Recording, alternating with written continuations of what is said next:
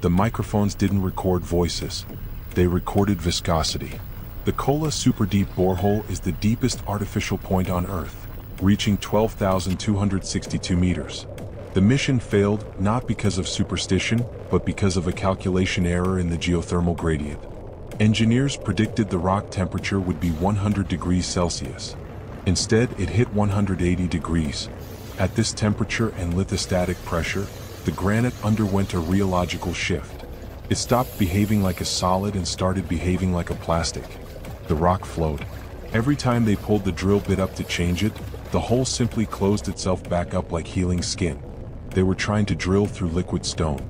But the heat wasn't the only anomaly. As they pulled the drilling mud to the surface, it was boiling with hydrogen gas. A massive volume of hydrogen coming from a depth where it shouldn't exist.